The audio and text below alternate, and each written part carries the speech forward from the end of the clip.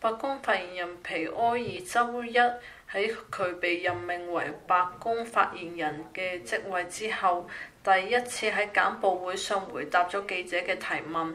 自拜登總統任期開始以嚟，一直擔任副白宮發言人嘅皮埃爾係第一位擔任美國政府發言人嘅非洲裔美國人同埋公開同性戀者。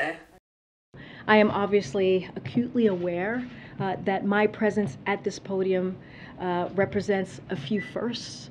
I am a Black gay immigrant woman, the first of all three of those to hold this position.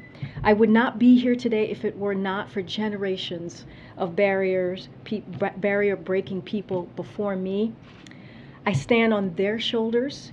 If it were not for generations of barrier-breaking people before me, I would not be here.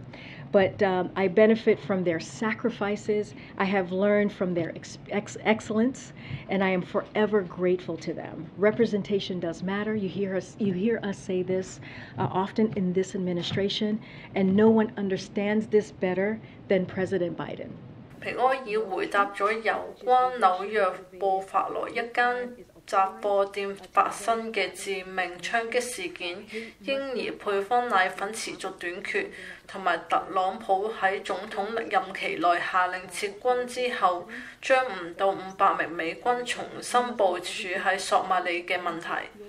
喺特朗普撤軍之前，美國喺索馬里大約有700名士兵，專注於幫助當地軍隊擊敗與基地組織有關嘅青年黨叛亂。皮埃爾對記者話：呢個係已經喺戰場上邊嘅部隊進行嘅重新定位，佢哋偶然會進出索馬里。簡報中冇提及到確切嘅部隊人數。關於布法羅出於種族動機嘅大屠殺，皮埃爾話槍擊事件對呢個國家嘅結構嚟講係好可恨嘅，仇恨絕對唔可以有避風港。